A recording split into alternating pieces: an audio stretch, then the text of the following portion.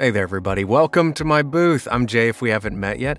Naked Gulls by Marco Cavazos. I just finished up recording it, and I loved working on this book.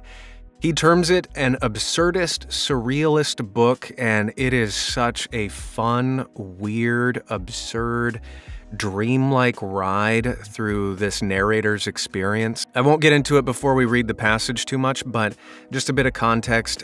He's been called to this hotel, invited to this gathering by the mysterious Mr. Delavin. Him and a couple other of just random associates from the world. We never really find out what exactly they do, what their deal is, but they're invited to this hotel to have a meeting. And the hotel is either designed by, for, about Andy Warhol, so it's really pop arty, very heady. He gets into the things about it, but he's been invited. They're at this hotel. Let's dive in, and then we'll talk about it. Despite the view, it's breathtaking if you forget about the floating bread, which must really stink up close. The welcome fruit basket I haven't touched yet. Apples, oranges, a mango, a jackfruit, a pomegranate, some mini bananas, a package of mixed nuts, the 24-hour personal doorman standing at attention, asshole but loyal, clean white sheets, new pillows, every luxury considered. You guessed it. I can't fucking sleep.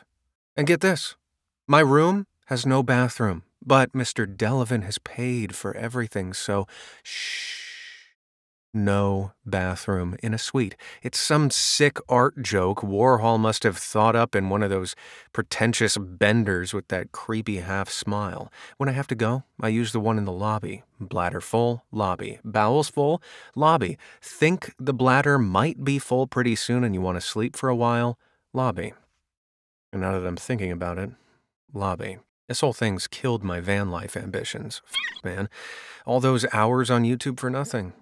I guess the saving grace is that I got to figure it out now, vanlessly, rather than by driving around at 3 a.m. looking for a public bathroom, considering a bucket, and cursing my own damn self for poor life choices masked as minimalist, naturalist ambition.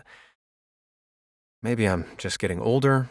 Maybe it's this stupid situation, but I find myself having to piss 3 times before bed every night. Once before I get in bed, again when I finish reading. I'm reading Rich Dad, Poor Dad. Kidding. Screw that entire genre. I'm reading Sartre's Nausea again. Maybe that's why I can't sleep. And for a 3rd time, just after I start dozing. This wakes me up, and I end up drinking water to clear the sleep goo out of my mouth, which basically starts the routine all over.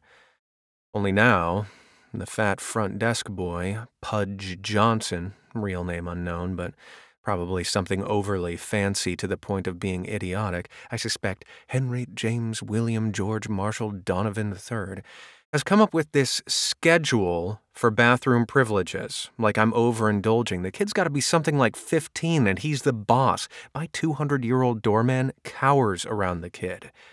And me, I have to sneak by him just to use the bathroom. He's getting wise. He's on the lookout. I heard him whispering to my doorman something like, pss, pss, pss, pss, if he pss, pss, pss, pss, bathroom, pss, pss, pss, pss, pss. But I'm not worried about it. The doorman may be useless and an asshole, but goddamn, he's loyal. Loyal like a dog, though. Like, he's always there, happy to see me. He may not have an idea what's really going on. I twist the knob, the latch pops, echoing down the hall, and the doorman snaps his heels. "Laundry, sir?" "No, thanks. I'm just—" "Room service, sir?" "No, thanks. Is something bothering you? Harassing phone calls?" No, We've had a problem lately with harassing phone calls. If that's the issue, it's quite all right to tell me. We suspect a competing hotel between you and I, sir." No phone calls. It's quite all right for us to have secrets, you and I.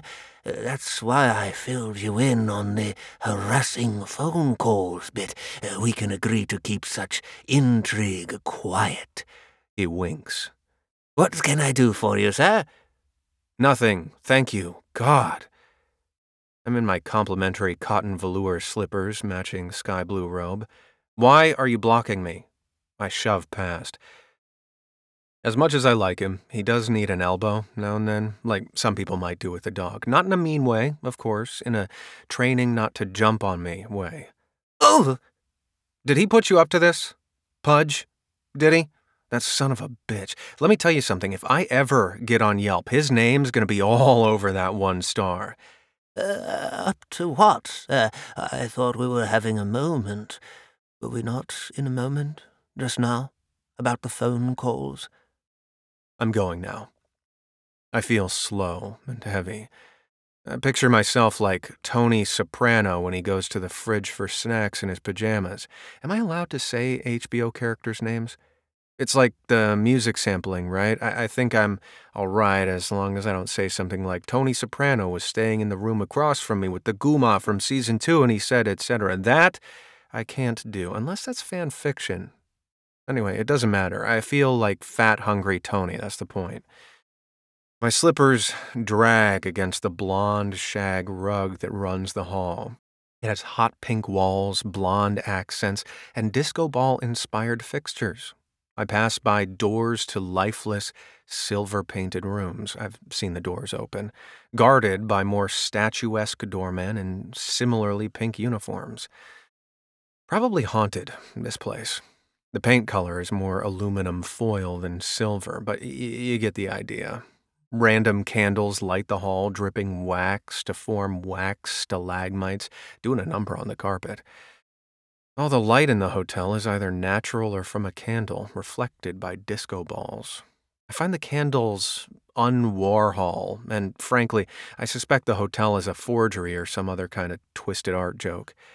Actually, it's a commentary on materialism. I get it, Warhol. We're paying, well, Mr. Delavan is paying the premium to stay all 5-star, and you're over there reminding us that luxury isn't everything, that we're supposed to take in and appreciate the flickering candles at night and the UV heating up our lounge chairs by day, the candlelit disco balls. All right, I'll give him that. They're cool. I pass the doormen, and each offers their services with a snapping of heels. Thank you. No, thank you. I'm fine. Thank you, I say. The vibe mellows in the elevator, where the call buttons are Campbell's soup cans. I take a minute, try to remember the soup for the lobby.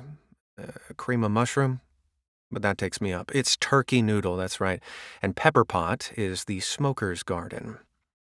Pudge Johnson, working the desk with a look like he's been waiting for me, blocks my path with the shuffle step that accompanies the "This way, sir," of a non-consensual, politically motivated van entry.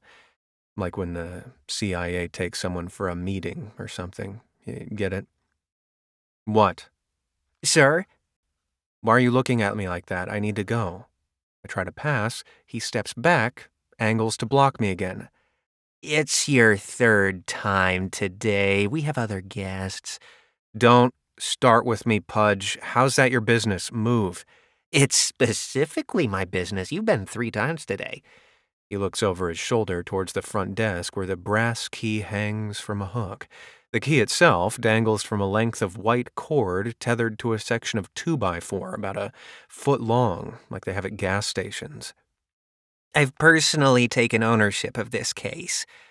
I don't have a bathroom in my room. This is a customer service problem. It's my first time today. Your job is to provide customer service. Look, I get it. You're an art hotel. It's all a statement. I get it.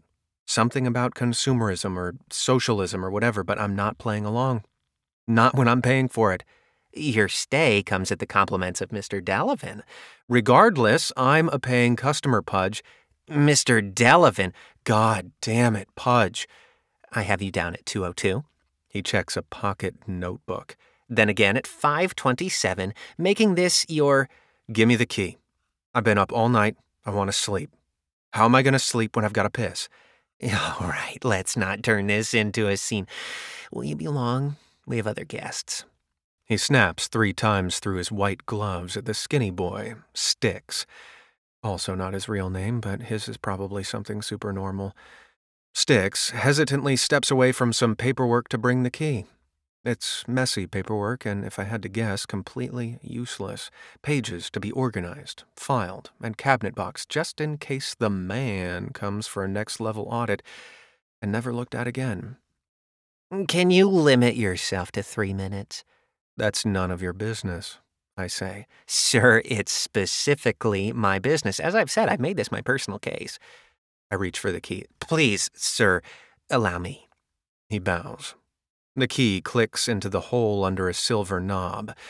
Pudge stands aside, gesturing forward. Then he follows me in. I'm afraid it's specifically my business. And may I take your robe? Yes, thank you.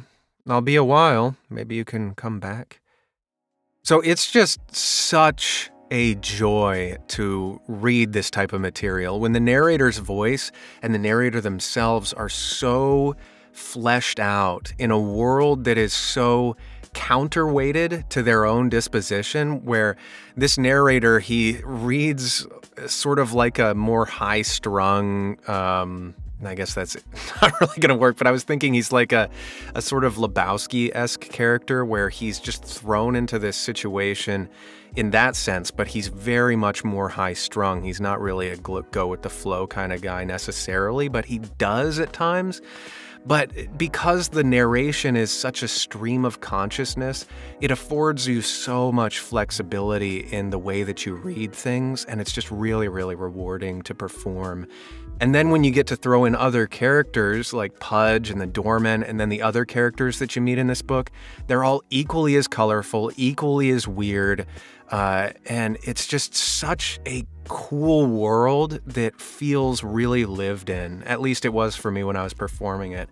So that was just one of the great things about performing this. And it's really great too because these passages, they live almost in a specific color palette. Like, it's a really hyper colorful palette.